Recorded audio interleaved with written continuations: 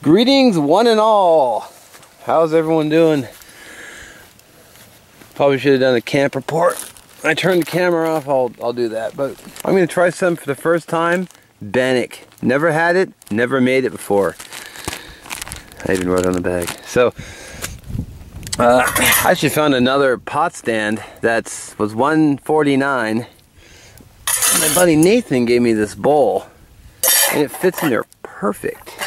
So these all fit together just great.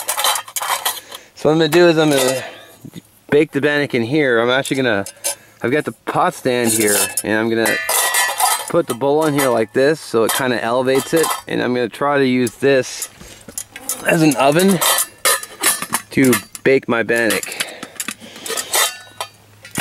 I got a little olive oil from home, not very heavy, not very much. Just I'm gonna put it in the pan so hopefully it won't stick. So I'll get these on the fire, start warming them up. I'll get them on the rocks, start warming them up.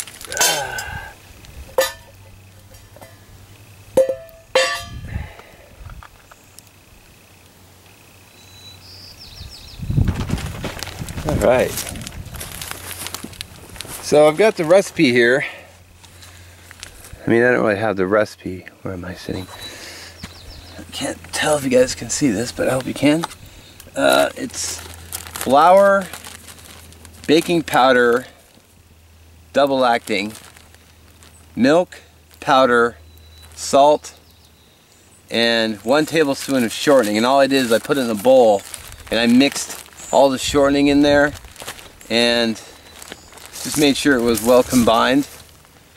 Am I on camera? You keep talking, I'll just bring it up a little bit. Oh, thank you. My buddy Grant's helping me with the camera so you guys can see. So all you gotta do is add water, and that's what we're gonna do, and then we're gonna add a little bit of water and then mix it up.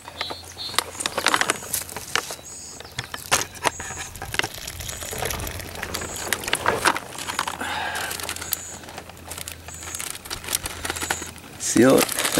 Hopefully that's not too much water. It'd be really awkward to mess it up first time I ever made it.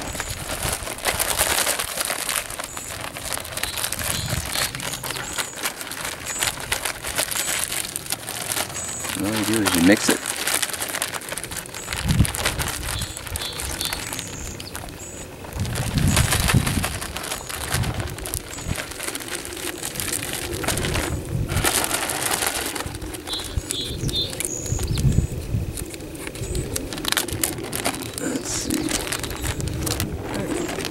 It might need a little bit more water. Just a little too dry.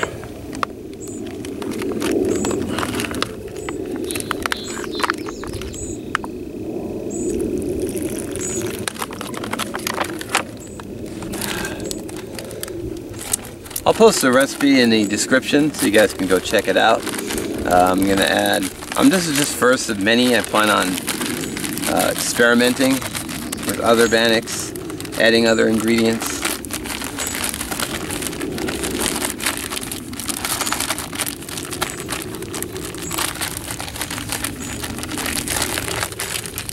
Let's see how that goes.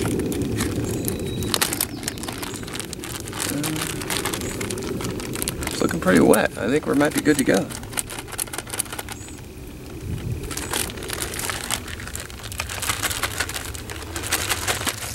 There's no flour at the bottom.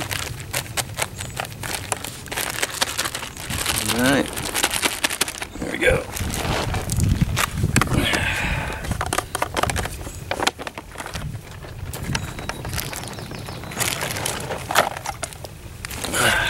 Oops. And then I drop it. So we are mixed together.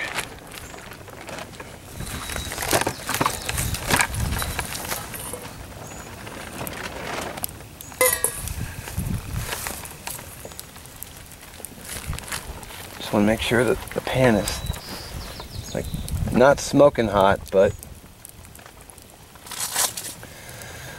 you know, warmed up.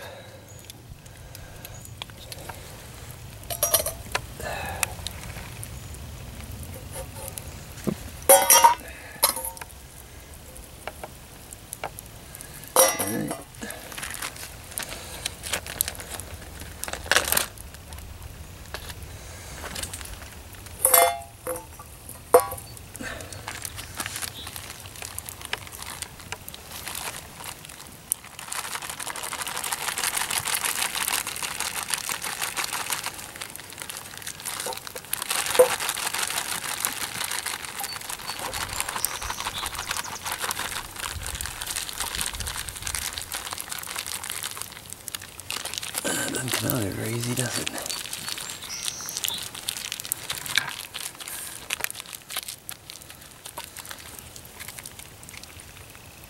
I wonder if someone's watching this screaming, "Hey, you're doing it wrong!"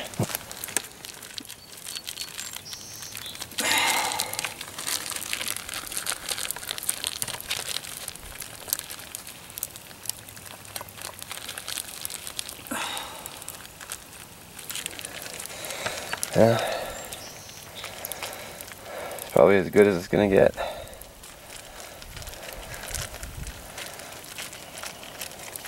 There's a little left over, but you know, whatever.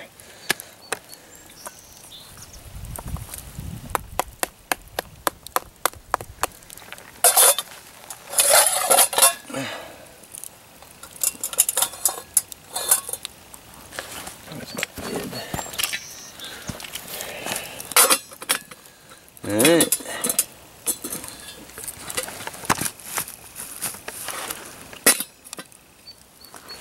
And we'll bring you back with an update. Let you know how it goes. Hey guys, so this is the view that we have coming out of our shelter.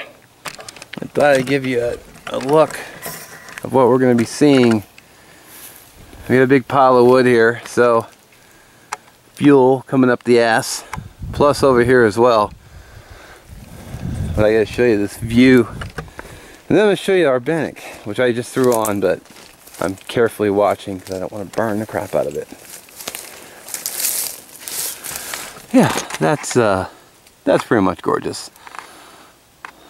So just on the other side of this pile is just a tremendous view. Speaking of views, let's take a peek at our Bannock.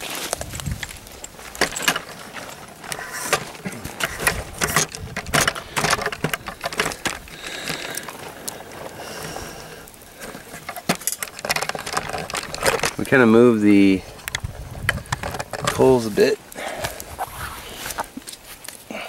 I'm watching it a little bit more carefully than normal because I don't want to burn it.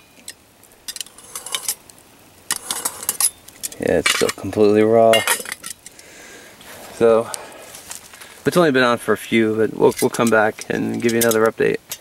Alright, let's take a look at our Bannock.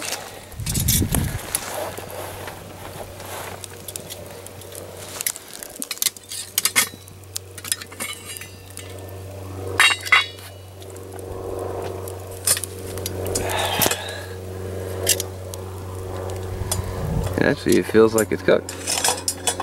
It's springy to the touch. I guess you can't see that.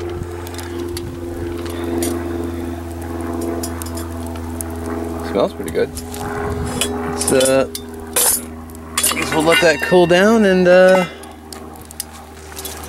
we'll bring it back when it's ready to go. Kind of smoky.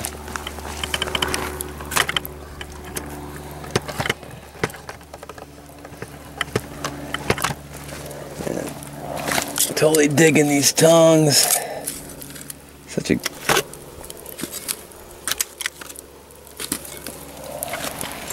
great way to manipulate the fire. Alright, we'll bring it back. Alright, so we have a Bannock update. It's off the fire. It's still kind of warm, but I used this spoon to loosen it. So let's see how the bottom looks. It's got a little dark. Dude, should do the other side like that. You know, it's a little dark, but I think it's totally doable. That sounds good. Oh, break bread, brother. Oh, and it's all cooked through. Dude. There you go. Thank you. Oh. It's the first time having Bannock. Man, I would have almost have flipped this damn thing over and cooked it on both sides. Make like a top and both.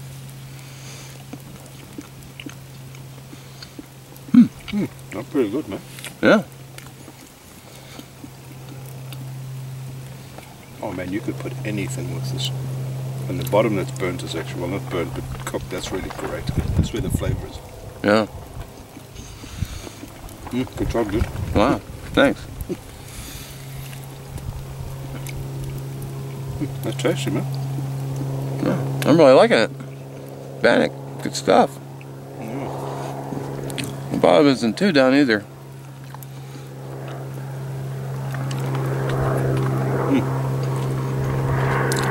Yeah, I'm liking this too.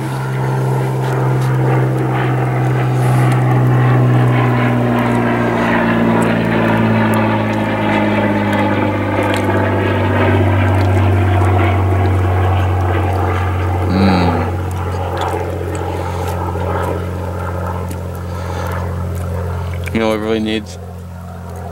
Some like strawberry preserves. Or some like mixed berries or blackberries. I mean, it's almost like a muffin, you know what I mean? Yeah. You can do anything. I mean, this is also like, it goes either way. I mean, this you could do with like a gravy and meat and all sorts. Well, considering what you know, the amount of, you know, like it was only like a bag of the stuff you brought up, and what the yield you get, you know, that's just, I mean, you could feed, you know, if you could give everybody 4 people, you know, like a little piece of this. I mean, as a one person, this is a meal. Bit of cheese on it. Absolutely. Bit of cheese it, man. Oh man, if you melted cheese over the top. I had beef stew for dinner, so I should have waited. All right, guys, Bannock, totally a 10 for 10. I just cooked it in this little bowl. Oh, it's foolproof, huh? And didn't really burn that much. Just put a little bit of olive oil. Cooked up nice. Well, that's good trail food, that. Oh yeah. All right, thanks for watching, guys. Check the description for the recipe. I'll put it down there for you.